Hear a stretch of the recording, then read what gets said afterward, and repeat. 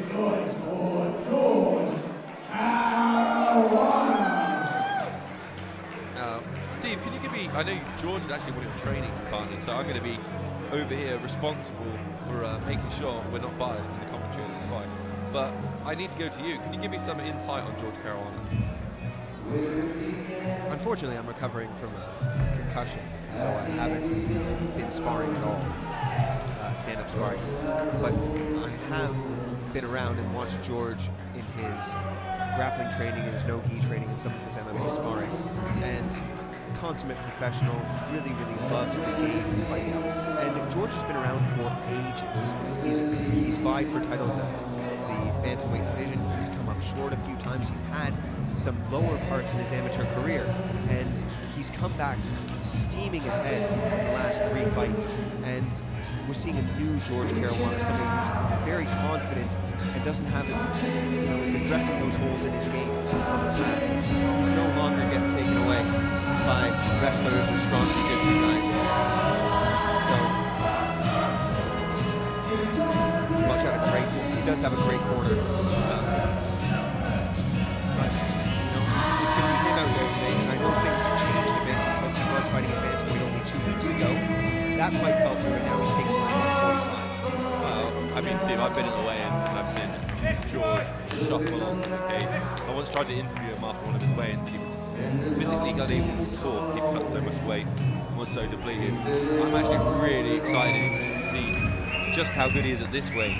That little bit healthier, maybe a little bit better hydrated. He's always a killer cardio anyway. Yeah, that was well. He was rolling on Tuesday and he was still putting in good rounds. So. And his opponent entering the battle in the cage into the blue corner. Make some noise for Imran Chalani. Imran Chalani coming out. Imran 2-0. London shoot fights. I mean, do London shoot fights ever lose, Steve? It's very frustrating. It's becoming a little predictable. I mean, Imran's coming in 2-0, 1 knockout, 1 DAS. And from such an incredible team, you know he's been there in the cage with the likes of John Hathaway, Michael Venom Page, and so many other monsters out of that London Shoot Fighters team. But they've been around with pretty much the same coaches since 1994. They've been through all the evolutions of this sport. They've grown over the years with the next generation of fighters, implementing the changes, the growth of the sport, and it's incredible to see. And I mean, not entirely, I don't have the stats in front of me. If I'm going to guess, London Shoot Fighters win rate on this show is probably 80 to 90%, which is it's going to be very impressive. I can't think of last. I think a one-time they lost ever. Yeah, BST Academy has a similar record. And chemz is looking in great shape, ripped, very, very well put together. Oh, I'm excited for this one. I mean, these are main event fighters, but Ballerina's opted to put them in the middle card this time.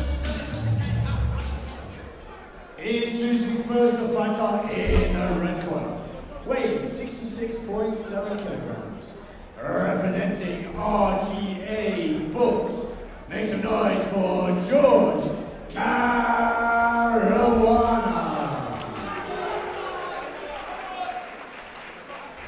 And his opponent fighter in the blue corner, weighing 66.8 kilograms, representing London Shoot. Make some noise for Imran Chalani. We have George Caruana in the white and green, Imran in the black. This is going to be an incredibly interesting first round, first exchange in 30 seconds. George is fighting George and Imran are both very, very tall fighters for 145 pounds. 2 fights ago, George showed his skills on the feet, getting a very quick knockout. Last fight, just one of the most beautiful jiu-jitsu transitions I've seen in this cage. But he has his hands full with the undefeated Imran. There's calls from the corner for George to establish his jab. Imran switching stances. Oh, nice high kick. And that's what he's had success with in the past. He's so flexible and he's so good at landing those heavy shots. I feel like Imran's trying to time him for that. He's going for the takedown against the fence. This has been what London Shoe's been great at, and they suck it in and pull him into the floor there. Now we know that George has got his back to the... Yeah, sorry. I was going to say, George trains at a very good Jiu-Jitsu academy under Kev Capel and Dan Lewis. He will have been drilling these kind of positions. What does George need to do to get up from here, He's Steve? doing the right things. He's pushing his back up against the fence. He's getting up onto his butt. Now he's got to start digging those underhooks and getting a hand under him to try to start standing up. Oh, good transitions from Imran, though. Yeah, he's working around the body there, trying to swallow up those, trying to pick those wrists. It's just so technical. You get to this level when we're fighting for titles, and it's, you know, undefeated guys, the best guys on this show. It's literally a different sport. It's a battle of inches. It's a chess game. And this is what you'd think you'd be seeing from Imran, is somebody trying to grind it out with George, not letting him establish that striking game that he's been so famous for. Yeah. And Imran just stepping over the guard. There's a problem here for George Caruana. That's a very simple mistake to make, trying to use that butterfly hook to elevate while you're in side control or in half guard. And that's what gave side control to Imran. I think we're going to see George trying it on his right hand side, work his leg back across, recover the position, and look for a scramble. Imran doing a really good job of, he's not rushing. This is what we see from the best fighters on the show. He's settling in, he's making George carry his weight. And you know you're winning. You know, George is going to be getting more tired in this position than Imran is. He doesn't need to rush. He just needs to be active enough that the referee won't stand it up, pick his shots, win rounds. And this is the difference between this level of fighters and some of the other fighters we're going to see on this card. I do like that cheeky knee that Imran landed and threw to the body there. George got it. Get that frame. For? I think he's bugging choke from the top. Got to be optimistic about this thing. George's got to be really, really careful here. Imran might look for that north-south choke. Yeah, maybe. Or fake it to step over into mount. Very good transition by Imran. Yep, George coming up on that underhook. He's scooting back again. He's got to be watch careful next. in the neck. George Caruana. This is a mount. Very hard to finish that. Good positional dominance here from Imran. Caruana right on the 10 cage. seconds. So he just can't take much damage here in the last 10 seconds. Keep tying him up and re-establish. Excellent ground and pound. That's clearly around for Imran. Got the takedown. Great control. Transition to dominant position, but didn't manage to get much damage going. No, he didn't. This is a huge round for him. It is a huge round. Got to give him a lot of confidence. It definitely does, and he's grinded it out quite well with George. You know, he's slowed him down, he's taken him down, he's got on top, and he's been able to move around that guard fairly easily and answer George's attempts at getting that wall walk going on. George is going to need a lot more lateral movement. He's going to have to be very, very aware of those double leg takedowns, because Imran's using the cage very well to back him up into it. And a shout out to Max Mordente watching this at home, one of George Caruana's training partners. Been dropping me messages all night. He's very excited to see this one. You're right, Max. Good to see you, man. When are we going to see you back in the cage? He's a win. Go Rook. Nah, not really. Just girls now. He's a very intelligent boy. He's at university. Here we go. Caruana versus Imran. Imran's going to be, I think, trying to do the same thing. Yeah. Talks to fight from the outside. George got his hips back a little bit more. Imran showing that he's got high kicks as well. Imran needs to, George just needs to beats stay it. off the cage. Much better by Caruana. Much better. Caruana looking to flip the script here. We know that Caruana's a lot of wrestling over there at RJ Bucks. He's doing really well. Leg and hip inside is what his coach is calling for. He's got to commit to it. Imran trying to get that head position back. Imran was trying to reach for the leg for a Metzger position there, which is really high level, especially with that body lock available. And now George has got to be very careful. I love your level of wrestling, Steve. You say things that I have no idea what you're talking about. It's just like a pulling the leg up to your shoulder kind of thing. It's really cool. George got two hands on that grip. He's going to get dragged away though. Yeah, beautiful takedown again by Imran. Drags Caruana to the floor. He's doing well to. I always say this to fighters. You've got a huge, you know, it's like a giant pizza with everything on it is MMA, and you just want to make them fight in your slice. If you like pepperoni and cheese, and we can call that double legs and ground and pound, make them fight with pepperoni and cheese. It's pizza analogy, Steve. Very good. I prefer mushrooms. Because he's a fun guy. Oh no, I ruined it. Sorry, Steve. George doing well here in butterfly. You know, he's got a very good strong position. He's got to get those feet on the hips maybe and push him away. Yeah, Imran staying forward, making sure he's winning the round, but once again, he's not doing a lot of damage. Strong head position here. Yeah. And there you go, looking to frame away on the head. Do you think Imran will separate, look to pass the legs? No, he wants to keep this pressure. He's going to do it under his own time here. Yep. Again, George is on an overhook on his left side. He couldn't get his underhook, and now he's switched it. He's giving him a bit of space. Kev Capel giving some fantastic advice. Steve. He gave up, and he was posting up on. He had to post up on his left hand to get that right arm up that was being called. Good wrist fighting here, hand fighting here from Imran. Yeah, he's looking for the Khabib, the Dagestani hand wrap, trying to reach around and pass the hand across, but gives up on it now. Nice work from the bottom with the overwrap by George Caruana. A little ground and pound of his own going. We haven't seen Imran get off the same amount of ground and pound, and now he's starting to. Yeah, that collar grip. Opening up towards the end of this round. It's offered a sense of urgency at the end of the round. George needs to roll over and get in a turtle position and start scrambling up. But yeah, surprisingly go to his out. knees and try and get up there, Steve. Beautiful pass there by him then. Yeah, there he goes, there he goes. Come up on that single, he's getting sprawled on here. Again, posting, getting a hand under you and walking in. Very strong here from Caruana. Oh, love. Well-timed knee up the middle, the end of the round. It happens. That's just what happens. We're not gonna, can't call it. That was right at the very, very end of the round.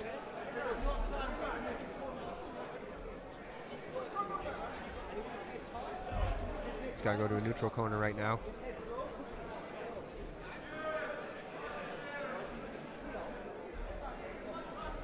They will. So what's going on here, folks, at home, is that there was an illegal blow 2 seconds before the end of the round. So Imran will have usually up to 3 minutes, I think, added to the rules, to recover from the groin shot, and then at that point it will be the end of the round. And this is very, very good actually, because Imran has been spending a lot of time and a lot of energy pressing in to George Caruana, trying to control those positions.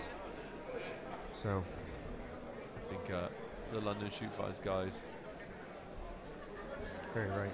Yeah, I'm going to tell Imran to take his time. Yeah, take it, charge yourself up for the third round, because that's been the real difference, is being able to fly forward and control those positions. It's not necessarily that George doesn't have the answer, it's just that he's not necessarily committing to the underhook, the post, and coming up on that side. He had some very good, nice transitions from butterfly to half guard, but Imran's just one step ahead. Really, really good with that head position under the chin, and he's moving off correctly.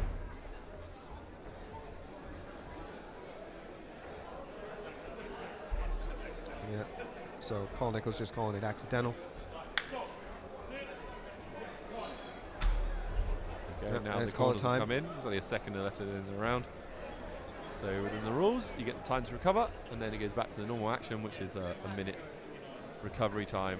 The corners give you advice. So what do you think of this broader concept for you, Steve? What do you think of rounds? I mean, would you rather it was just 3 5-minute sections that they judged, but there was no break in between? Because like right there, not right there, but round one, say, George Caruana was helped by the end of the round because he was on his back in a bad position. Then the round means that he gets to reset, start again on his feet. The question is, how much does it damage the purity that we're following this boxing model of having X amount of time followed by a minute break? I'm a big fan of stories, Chris. I'm a big fan of stories having their ebbs and their flows, and having something that is determined, that is something that you're going to have to come up against. So there's always a crisis. The best thing about fighting is there's a crisis point, right? There's something that has to change every single fight, and that is the round time. So round ends, you got to go forward. You've got to start again. You've got some sort of equality there in terms of how you're going to start again. So that's a part of it. Let's see if George Caruana's got the answer. Getting mean mugs still from Imran, who's come. Imran Chemz has come ready, fired up. He's definitely looked at tape of George Caruana. He thinks he has the answer, and so far in 2 rounds, he's shown it.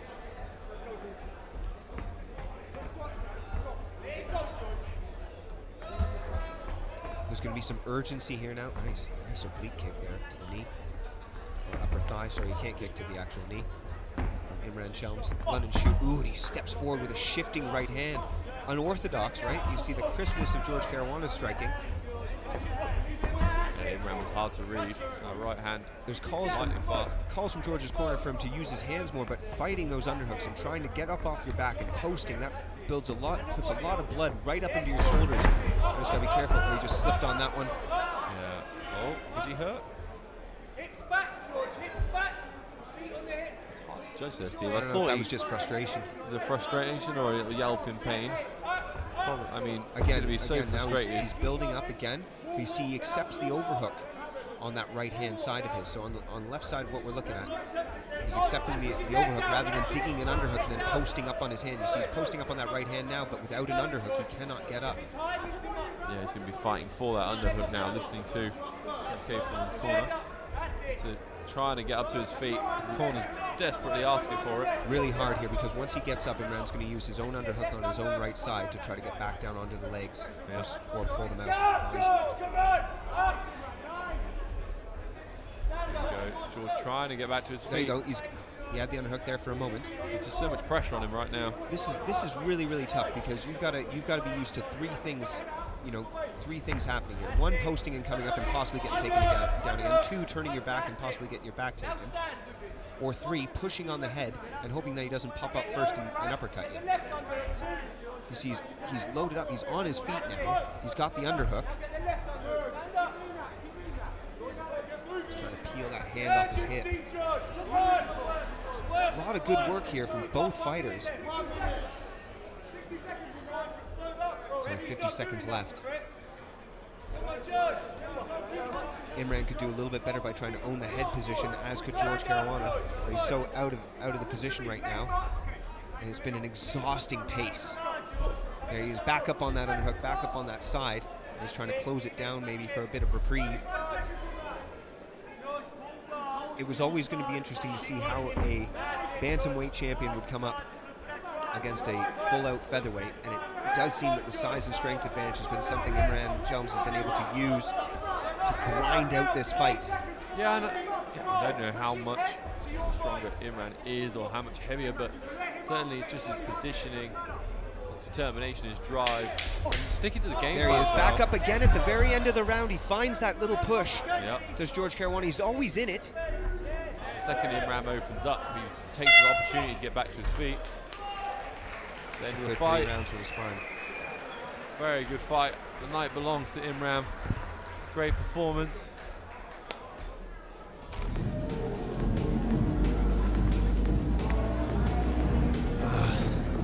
Sorry, Steve. Very disappointed. I mean, he does not biased incredibly well. I'm going to say what an performance by Imran Chemz is. Incredible. It's representing London shoot fighters.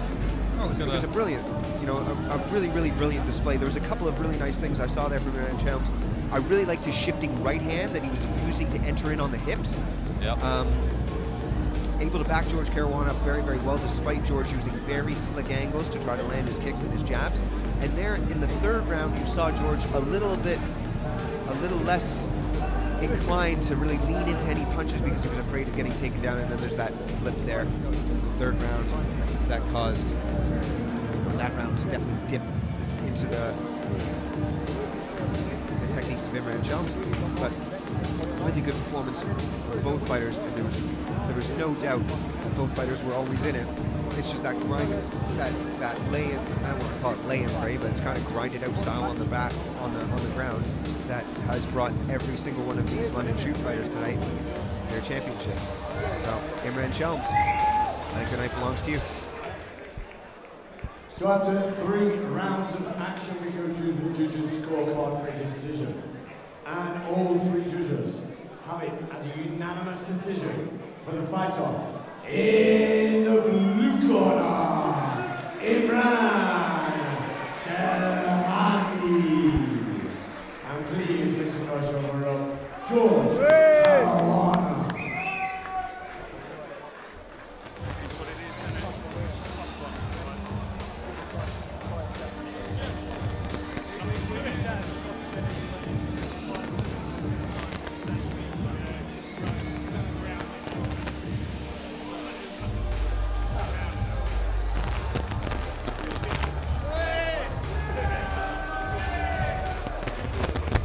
Well, London Shootfighters didn't come just to participate, did they? That was great cornering as well. Good gamesmanship. There was a lot that was really positive there for Imran Chemz.